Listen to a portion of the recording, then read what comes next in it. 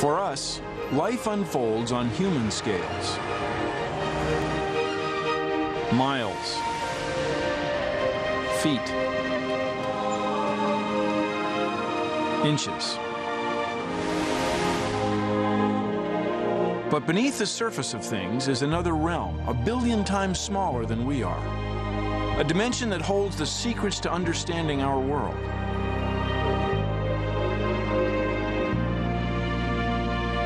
What makes steel strong?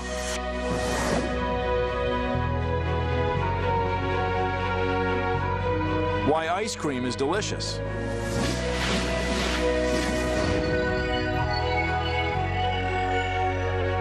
What makes life possible?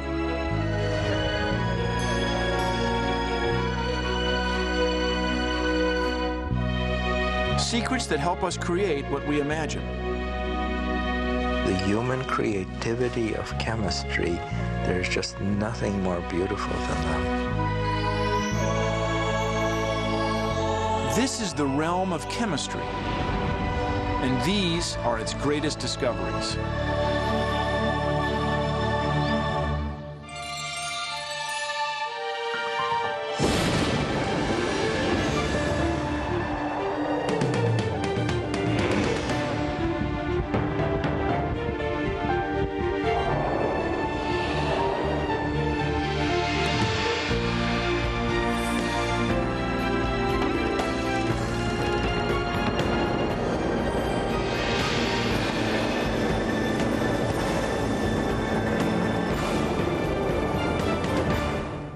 Ancient Greek philosophers believed there were just 4 elements: earth, air, fire, and water, and that air was the underlying element, a single substance responsible for the makeup of everything in the world.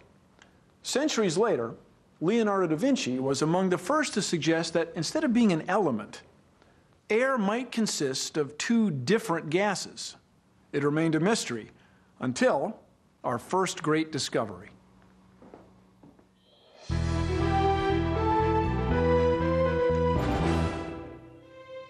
England, the latter part of the 18th century.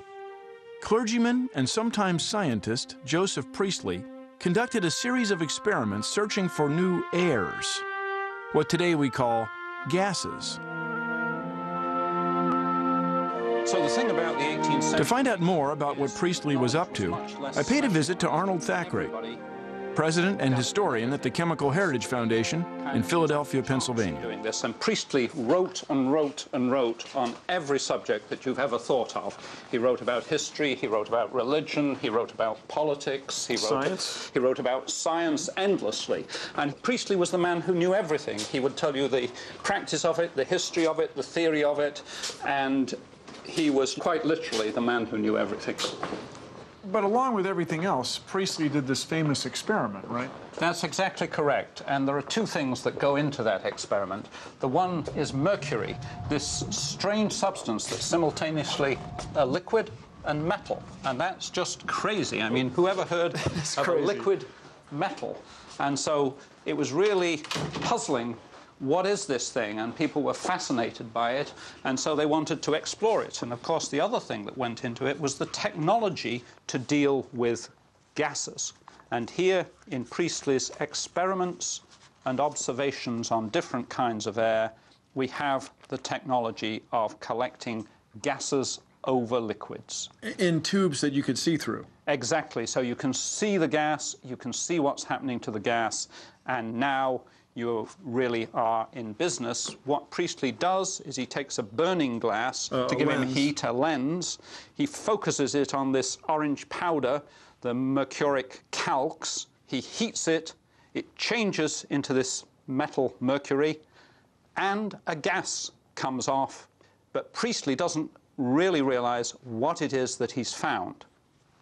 The answer would emerge in 1774, after Priestley paid a visit to Paris and shared the story of his discovery with another scientist, Antoine Lavoisier. Paris is a marvelous place for Priestley to visit because Antoine Lavoisier is in Paris, talk of the town, doing the work that will end up as his elementary text on chemistry. And Lavoisier, who who is also mucking about with gases, hears what Priestley's done, is fascinated by the report of this new air, decides he'll repeat the experiment. He has lots of apparatus, better apparatus. He's a meticulous experimenter, and among other things, he weighs things. Lavoisier, by weighing, says something is being emitted. He calls the thing emitted oxygen. He rewrites the whole script of chemistry, and he creates a list of elements that we still use today: oxygen, hydrogen, sulfur. You can correctly say that Priestley discovered oxygen, but Lavoisier invented it. So with Priestley's experimental work on gases, with the discovery of oxygen, with Lavoisier's articulation of a system of language, we have the whole conceptual scheme in which 19th century academic work is built, 20th century industrial innovation. We have pharmaceuticals, we have biotechnology, we have cell phones, we have plastics, that's exactly right. And all these things begin with the discovery of oxygen. That's where it starts. That's a lot to breathe in.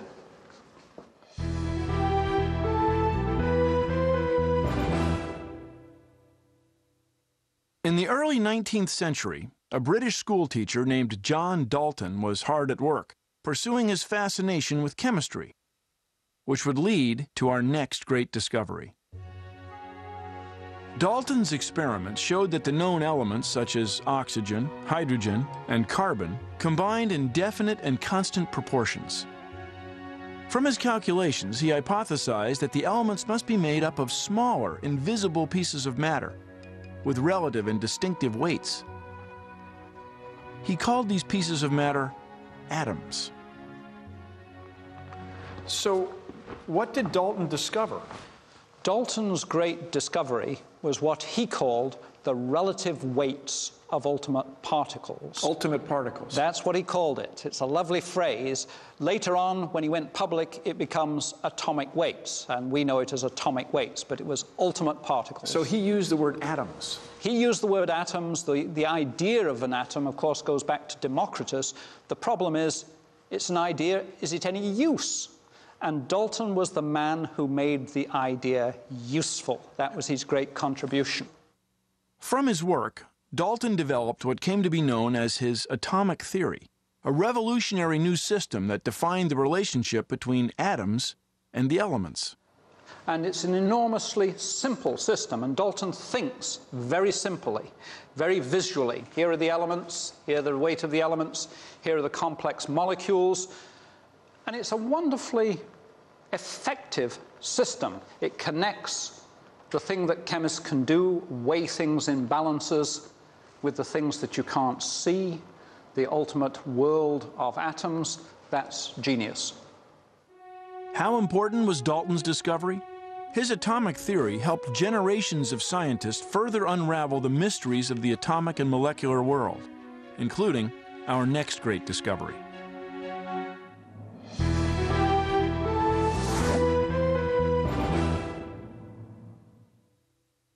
In the early 1800s, French chemist Joseph Gay-Lussac was conducting a series of experiments designed to study Dalton's atomic theory when he observed something odd. When he combined equal volumes of different gases and measured their reactions, the gases often produced twice the volume than he expected. How was this possible? The answer was provided in 1811 by Amedeo Avogadro, a physics professor at the University of Turin in Italy. While studying the results of Gay-Lussac's research, Avogadro had an insight. At the time, it was believed that gases were made of single atoms. Avogadro realized this assumption was wrong. The gases were made of multiple atoms, what came to be known as molecules. The realization that atoms could be rearranged to form molecules was the breakthrough that enabled scientists to move out of the chemistry dark ages and begin systematically creating new compounds.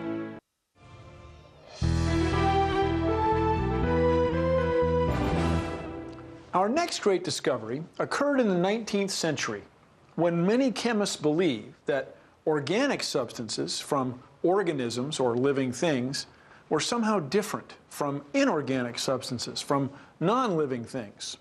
But that was about to change. In 1828, Friedrich Wöhler was working in his lab when something caught his eye. Wöhler had placed two inorganic chemicals in a beaker, potassium cyanate and ammonium sulfate. Now when he looked at the beaker, it contained a gram's worth of small, white, needle-shaped crystals.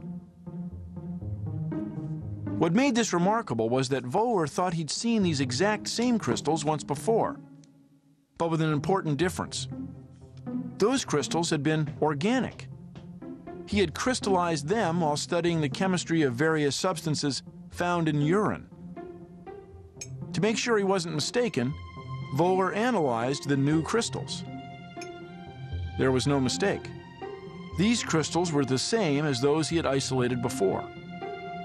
He had made urea, which was something that had come out of a living thing. He had made it out of inorganic substances. Later he said, in a personal letter, not in the paper he wrote about it, that I have made urea without a kidney. And he knew what he had done. Meet Roald Hoffmann, winner of the 1981 Nobel Prize in Chemistry for developing a theory to explain organic chemical reactions. So why is this discovery of artificially making urea, why is that a great discovery? You know, there comes a time when you need a discovery, and it's sometimes a single one, to cross a border, to break down a wall. This is what this discovery was. Wow. It's not that it was so important in and of itself, but at the time that it came, the simple making of urea out of two inorganic chemicals, when it came, it caught people's attention. The whole story of the discovery is about the underlying basis, the building blocks of all matter, organic and inorganic, being the same, atoms.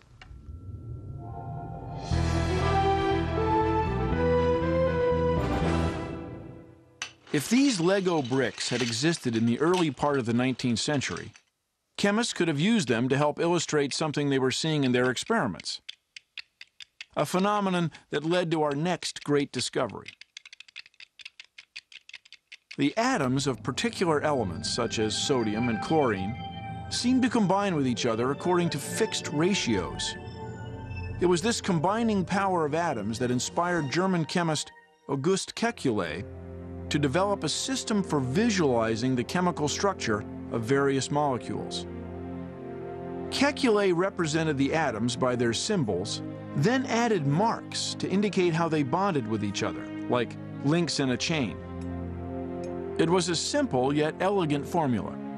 Chemists now had a device for clearly illustrating the chemical structures of the molecules they were studying. There was just one problem. Benzene was the only known chemical that would not fit Kekulé's formula. Benzene's chain of carbon and hydrogen atoms required more combining power than the formula would allow.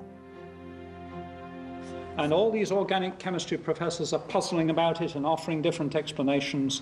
And one of them, August Kekulé, sitting by the fire one evening, falls asleep and starts to dream about a snake. And if you think about a snake, what Kekulé dreams of is the snake catches its own tail. And if you think about this, maybe the thing is a ring. And that gives you an answer to the puzzle. The 6 carbon atoms of the benzene molecule weren't linked in a chain. Like the snake, they formed a ring, each with a hydrogen atom attached, with alternating single and double bonds. Within a short time, Kekulé's insight was confirmed, and its effect was revolutionary. Chemists knew that all organic substances contained 1 or more carbon atoms in their molecules. With Kekulé's discovery, they now had the underlying formula to explain how carbon combined with other molecules to form a world of chemical compounds. The modern era of organic chemistry was born. Now, with this thing being so simple, that is to say, the snake bites its tail, why is this considered a great discovery? Here is a recipe for new drugs, new medicines, new understanding. If you go back in time, in Dalton's day, a couple of hundred compounds. Soon it's a couple of thousand. Soon it's 10,000. Astonishing. Soon it's 100,000. Last year, 15 million new compounds were registered, all built on this simple template. This is a work of genius.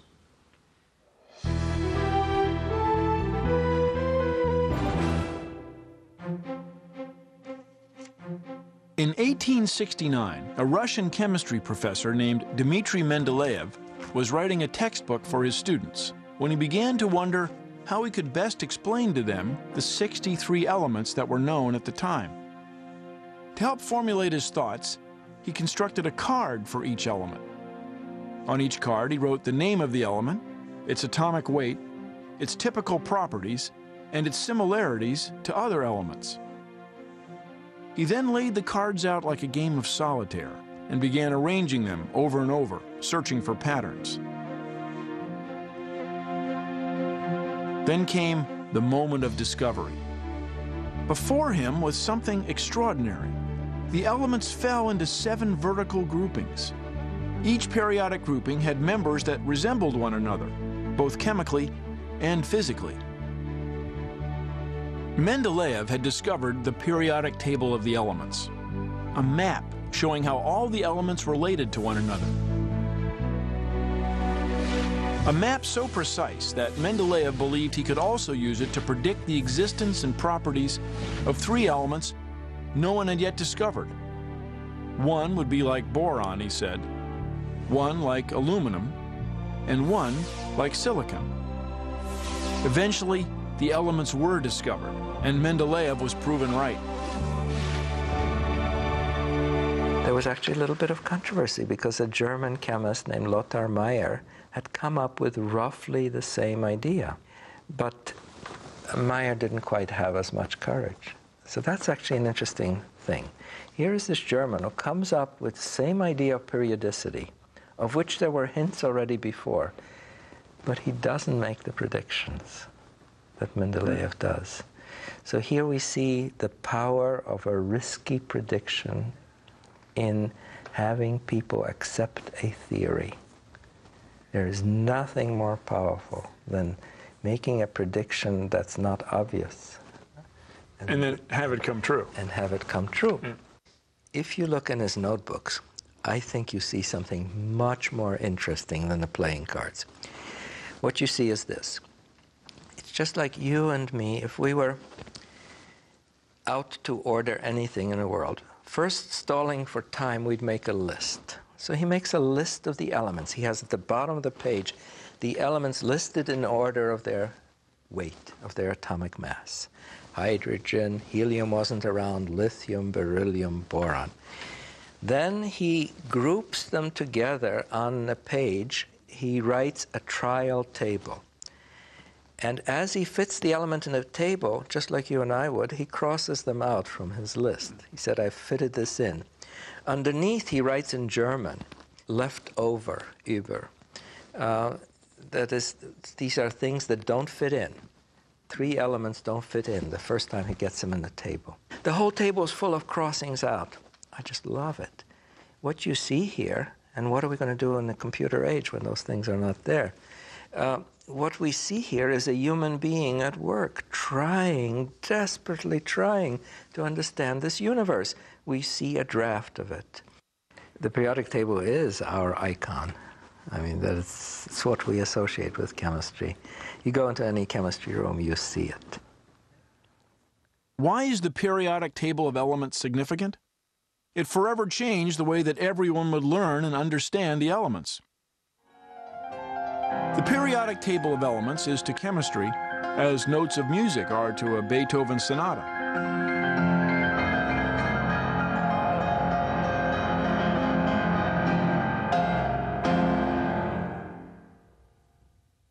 In honor of Mendeleev, his name is now literally attached to the periodic table. The element 101 was named after him. It's called Mendelevium. It's not only chemists who like the periodic table. I hear you carry one around. I do carry one, yes, sir. Show me. You never know. And I seem to use it a lot. Let's see. It's a small one. So I'm going to give you a test.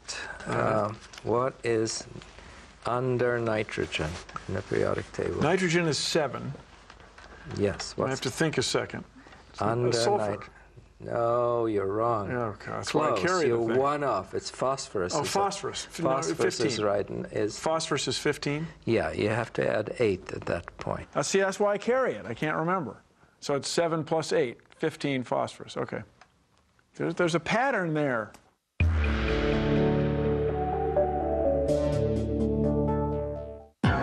Ever wondered what lies far and beyond? Endeavor to find an answer to mysteries of the scientific world. Based on the highly acclaimed journal, this informative series attempts to examine in depth the scientific breakthroughs and the ongoing projects in the scientific arena.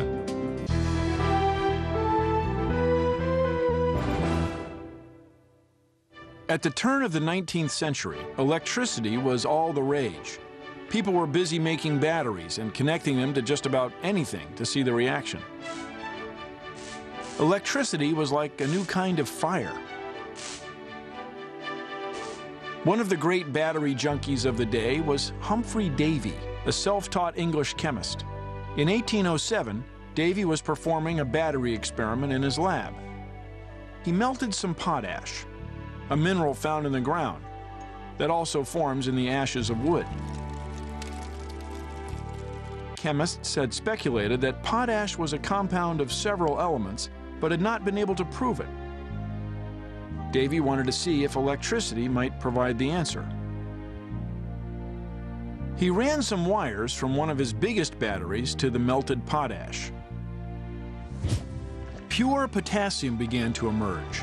Davy had discovered the power of electricity to react with chemicals and transform them.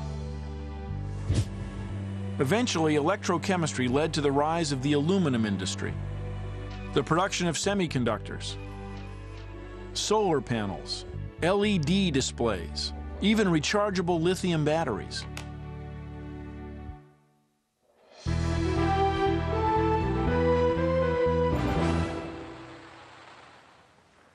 In the 1850s, Robert Bunsen and his research collaborator Gustav Kirchhoff conducted a series of experiments to determine why substances emitted specific colors when placed in a flame. The color they determined indicates what elements are present in the substance. For example, if sodium is placed in a flame, they observe shades of yellow.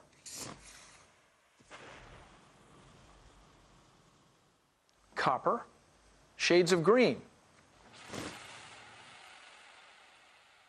Strontium, shades of red.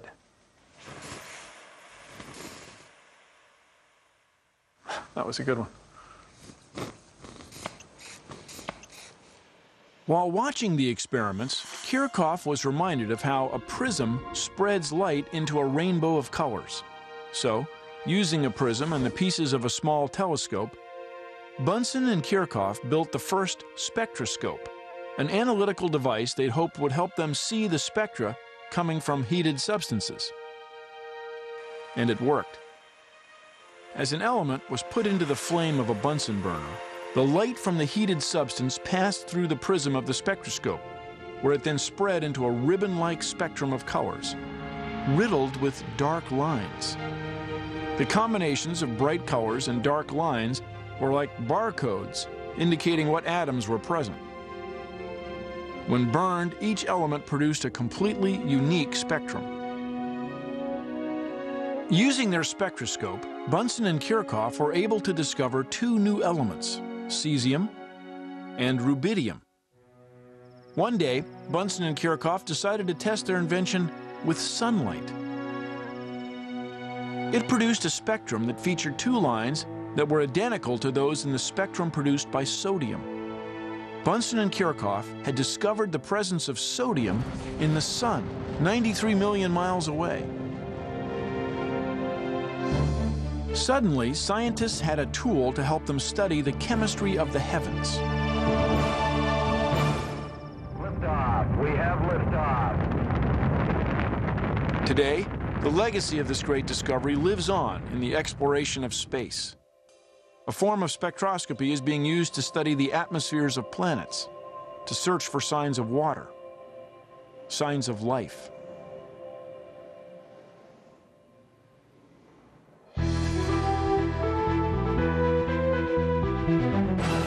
Our next great discovery is the story of Joseph Thomson and the electron. Here we are. So everything that we can see is made of chemicals. That's right. What's the future? And they're all bonded through electron interactions. Thank goodness. And the future. To find out about it, I paid a visit to Harvard University. Dudley Hirschbach is a professor here and winner of the 1986 Nobel Prize in Chemistry for his research into the dynamics of chemical elementary processes. So, Thomson discovered the electron.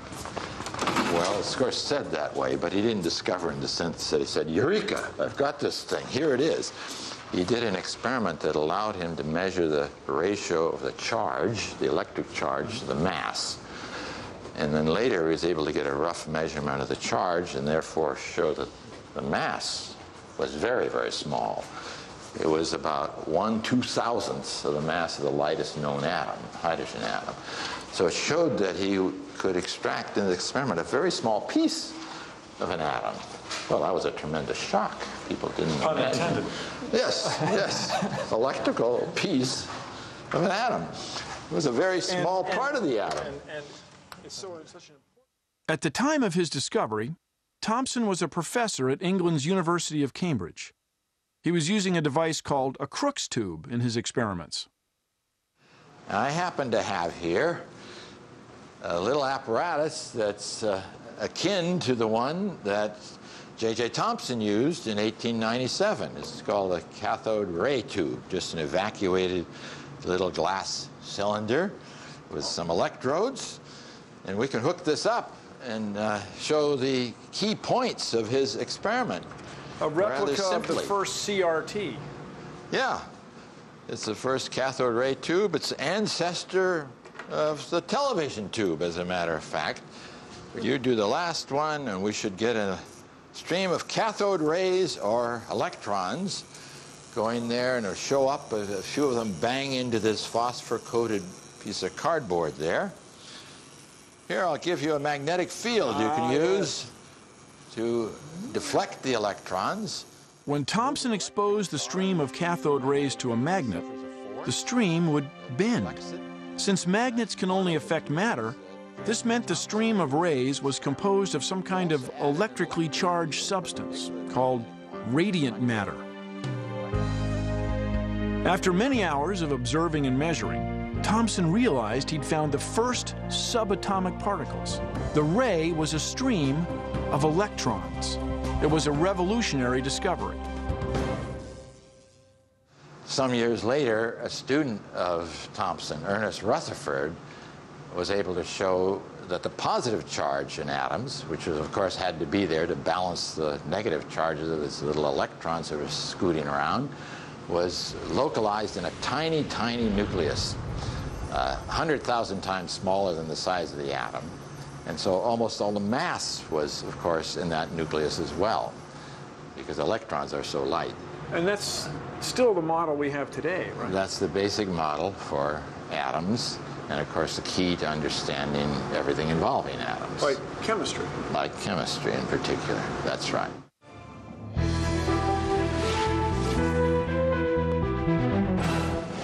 Scientists were just beginning to discover the anatomy of the atom. Now they wanted to understand its behavior, specifically the mechanism that enabled the atoms of certain elements to combine with the atoms of other elements to form new substances. In the early 1900s, American chemist Gilbert Lewis developed a model of the atom that provided an answer. It is he who explained that electrons in atoms, and chemistry is about electrons, it's not about nuclei, that the electrons in atoms went in shells around the nucleus. In Lewis's model of the atom, each shell allows only a maximum number of electrons. Lewis theorized that two chemical elements might combine to form a compound when they give up or accept electrons from their outer shells. For example, on their own, sodium and chlorine are hazardous. But when a single sodium atom gives up the electron from its outer shell, and a single chlorine atom's outer shell accepts it, this exchange allows the two to bond and form the compound sodium chloride, table salt. Gilbert Lewis's theory was an extraordinary breakthrough. It enabled scientists to begin making chemical compounds, millions of them, compounds that have shaped the face of modern life.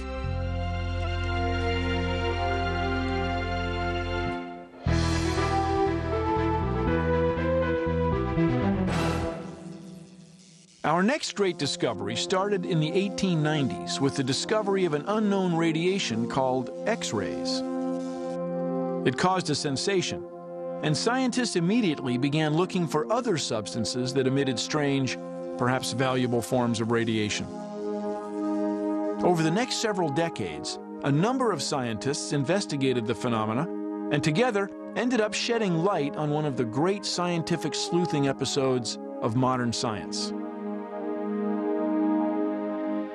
French physicist Henri Becquerel made the first significant breakthrough. In 1896, he conducted a series of experiments to see if various minerals emitted radiation. One of the minerals he happened to test was uranium. Becquerel's technique was to place different objects on top of an unexposed photographic plate, still wrapped in protective black paper. He would sprinkle the uranium onto another piece of black paper, then enclose the object between the uranium and the photographic plate. Later, Becquerel would develop the plate, and without fail, a ghostly photographic outline of the object would appear. From these experiments, Becquerel was able to prove conclusively that he had found a source for the mysterious radioactive rays that everyone was looking for.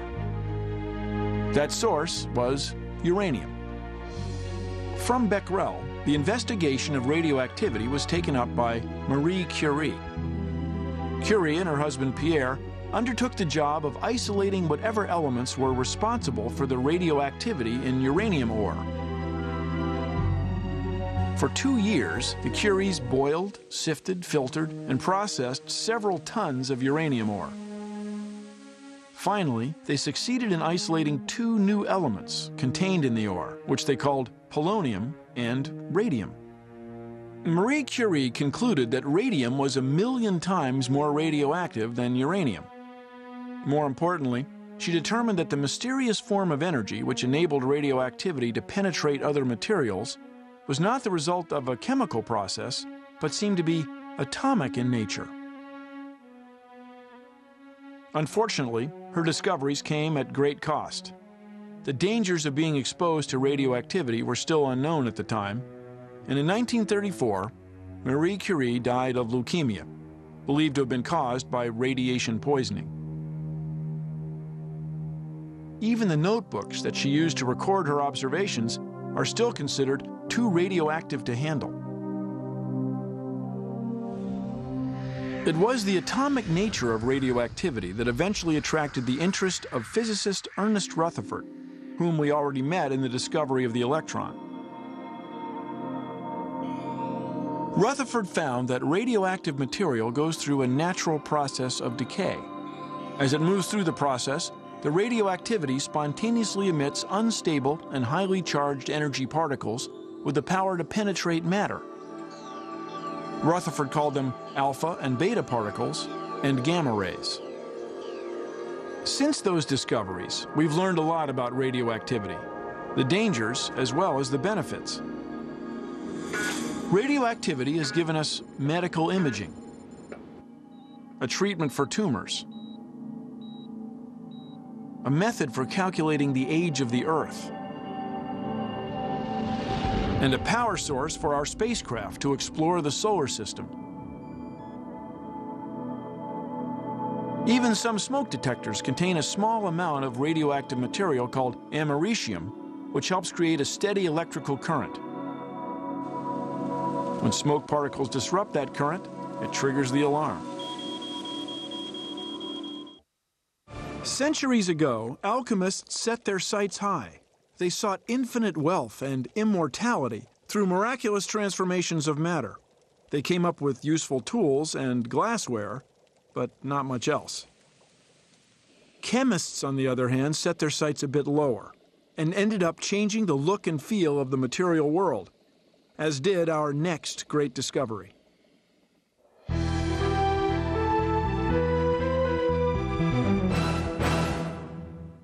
In the 1860s, John Hyatt, a printer and amateur chemist in Albany, New York, made news when he discovered a way to exploit the long, stringy molecules of cellulose found naturally in plants and created the first plastic.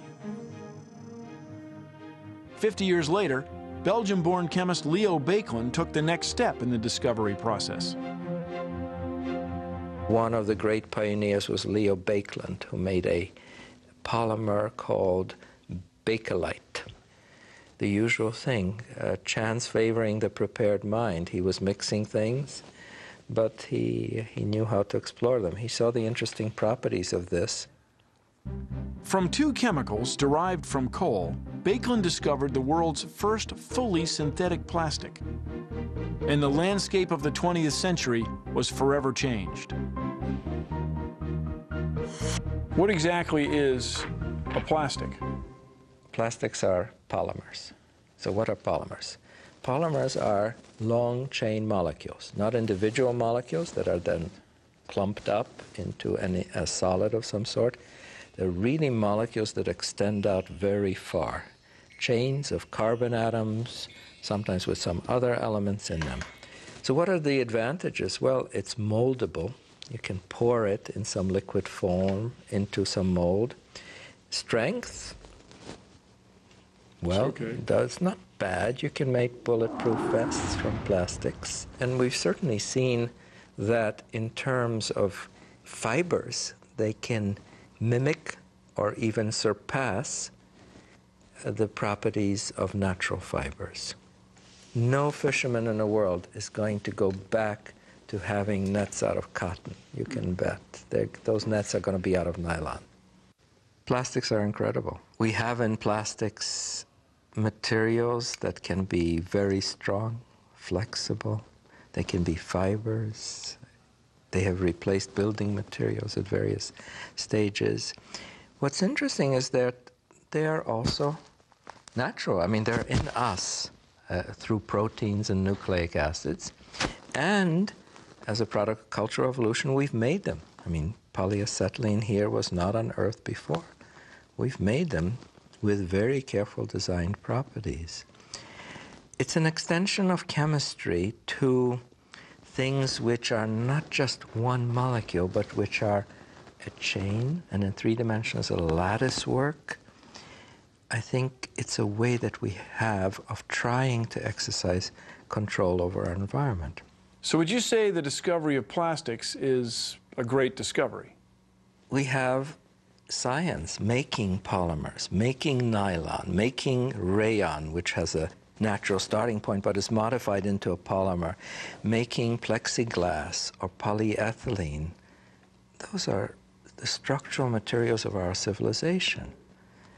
I think polymers are, in that sense, an example of the human creativity of chemistry.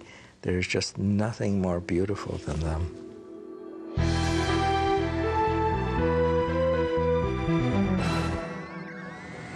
This single gram of black powder costs $500, about 30 times the price of gold. Remarkably, it's a special kind of soot made of molecules called carbon nanotubes. Each nanotube is about 1/1,000,000th of a meter in diameter, thinner than a strand of DNA, yet filled with a world of promise that has a lot of people excited, including a scientist who helped discover them. Richard Smalley is a professor of chemistry at Rice University in Houston, Texas.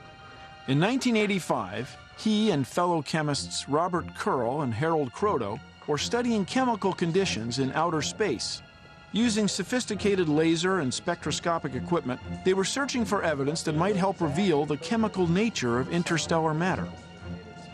Instead, they found something else, for which they would share the 1996 Nobel Prize for Chemistry. What exactly did you discover? Well, in 1985, over a period of a week, we discovered that there was one special cluster of carbon atoms that had precisely 60 atoms. That was magic. It was especially stable compared to any other cluster. And we wondered why. In fact, 60 turns out to be a very special number. It is the maximum number of objects you can arrange around the surface of a sphere, such that every one is identical to every other one by a simple rotation. I would have thought that would have been any number, but no, it's 60. Smalley, Kroto, and Curl named the new molecules buckyballs, after Buckminster Fuller, the architect who designed the geodesic dome.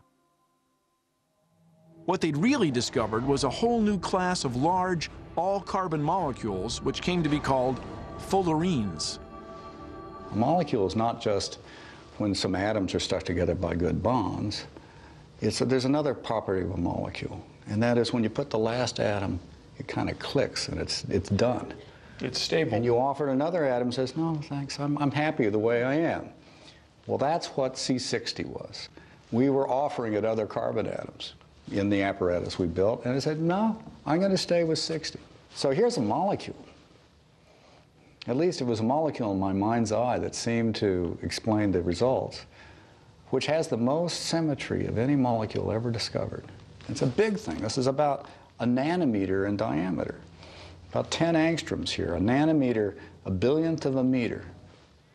In 1991, the significance of fullerenes gained even more momentum when Sumio Iijima, a scientist at the NEC Corporation, discovered yet another category of the cage-like wonders. But these fullerenes were slightly different.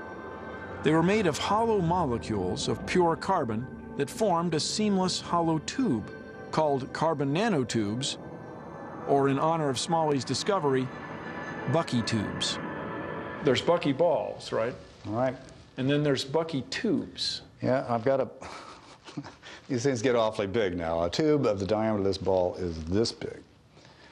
And this is a fullerene, same sort of structure. You know, here are the pentagons here, and there's the hexagons. There's 6 pentagons here, 6 pentagons there, 12 total. And in between all these hexagons, and now this thing is just a sort of a Bucky capsule, but you can imagine this thing being very long. And in fact, these things have been made millions of times longer than their diameter now. And these objects have incredible properties. Like what? Well, for one thing, if you, instead of holding this plastic object, which I can easily rip apart, if you held a Bucky tube in your hands and you go to pull it, you'd find it is the stiffest object in the universe. Stiffer than steel. Stiffer than steel. Stiffer than diamond? Stiffer than diamond. But you're a big guy, you can pull it. You'd find that you can stretch it out quite a bit before it breaks. And we expect we'll find that it's 100 times stronger than steel in tension. The strongest fiber that you could ever make out of anything, ever. That means like a million years from now, when you ask me what's the strongest thing, same thing. You know, something has to be the strongest of all possible objects.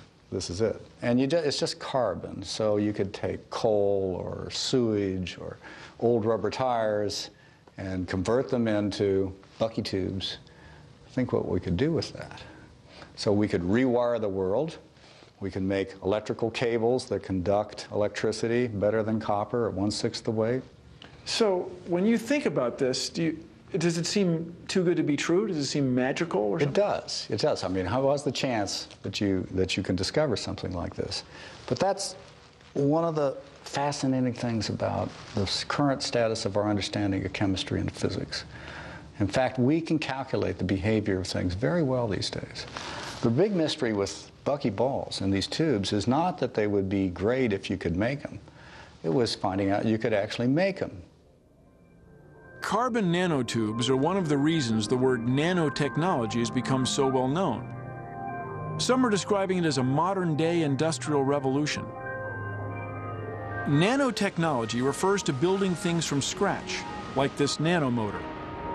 It's the ability to assemble the atomic and molecular building blocks of nature to create a new generation of products and applications that are stronger and more precise. Is this the next realm of chemistry? Is this the next thing in chemistry? I'm glad to see you use the word chemistry about this, because that's really what this is. We can't afford to pick every atom up with our fingers and stick them in. We have to have the atoms self-assemble, and they have to come from some source of cheap atoms so we can make these efficiently. We have a name for that. We call it chemistry. Of course, these days we call it nanotechnology. But it's the same thing. We're after to make a structure of a particular exact form, to do it hundreds of trillions of times a second, low cost with no environmental impact, to give us an object that will allow us to do something technologically that we couldn't otherwise do. Making objects with, if we're really good, the ultimate level of finesse, the way nature has always built the molecules of living cells. We'll now do this everywhere. So it keeps you coming to work. Yeah. There's a certain romance about it. It's taken only 2 centuries to go from a time when atoms were a mere hypothesis to the brink of being able to snap atoms and molecules together and build new technology with fantastic possibilities. And the great discoveries that we've just seen helped make it happen. Exploring beneath the surface of things, inside the realm of chemistry, and changing the world.